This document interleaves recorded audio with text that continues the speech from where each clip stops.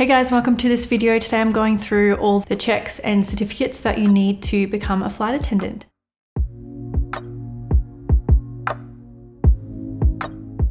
If you're new here, my name is Bree. I'm a flight attendant. This video is the last video in my 5-part series about how to become a flight attendant. I will put the links to all the other videos in the description for you guys if you want to watch them.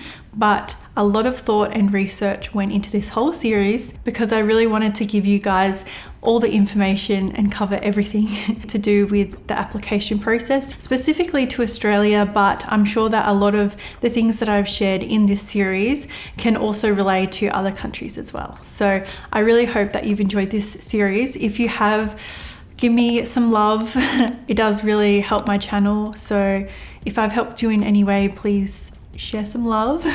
So as I said, there is a bunch of checks and certificates that you need to become a flight attendant, and I'm going to run you through each of them individually. So let's get into the video. First of all, I'm going to talk about reference checks. So reference checks are obviously when the employer contacts previous managers or colleagues that you have worked with in your previous jobs to learn more about the person that they're hiring. This is obviously very common. I'm pretty sure every job does this, but some tips with reference checks is to notify the person that you are putting down as your reference. The worst thing you can do is put someone down and then the person who wants to employ you calls them and they didn't know that they were down as a reference. It's a really bad look. Just make sure that you are contacting people. Personally, I've been put down as a reference and I didn't know, and I wasn't prepared to give a reference, so I had to kind of just make some stuff up on the top of my head. And if someone's doing that for you, then they might not remember the things that you've done. If they have been prepared, they might better sit down and actually think about it. So definitely recommend that. And also send a copy of the job description to the person that you're putting down as a reference as well, so that it helps them with their preparation as well. And just on the topic of reference checks, airlines do their own reference checks. So make sure everything on your social media is legal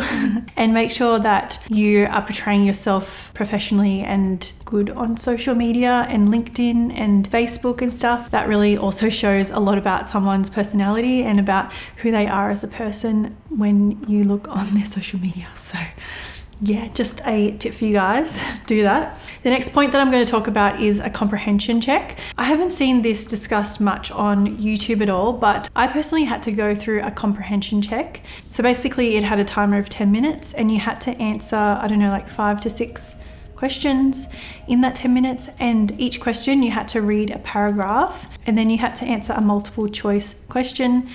To be honest, this was quite stressful for me because when I know that there's a time limit on something, it makes me quite anxious.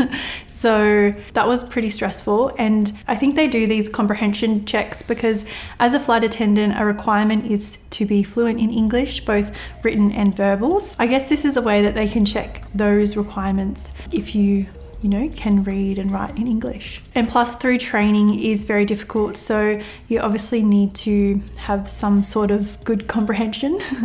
The next check that they do is a criminal history or background check. So obviously seeing if you've been to jail or you've been arrested or there's anything against your name. They do that because as an airline worker, you need to be able to attain an ASIC card, which is an aviation security ID card basically. And this ID card allows you into really secure parts of the airport. Another check that you need to get done is a medical check. So it's basically a physical examination of you to make sure that you're physically fit for the role, because being a flight attendant is, believe it or not, a very physical role. So basically for me, I got a list of medical centers that I could attend, and I just attended the one closest to me that was designated by my airline. The types of checks that they did was an eye test, they did a flexibility test, they did a hearing test. So I had to sit in this booth with headphones on and they played certain sounds, and when I heard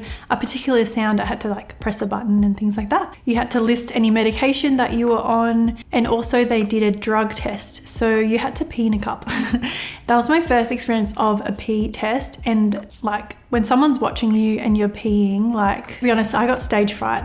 It took me a while. So just be prepared that before going into those medical examinations that you don't have any, you know, alcohol or drugs or anything like that in your system. Another check and test that you do is a swimming test. So what this consists of is you have to prove that you can tread water for 3 minutes. If you've ever treaded water, it's such a workout. You also have to prove that you can swim 50 meters fully clothed. Basically what I did for this was I just went to my local aquatic center. I printed out a form that the airline provides you.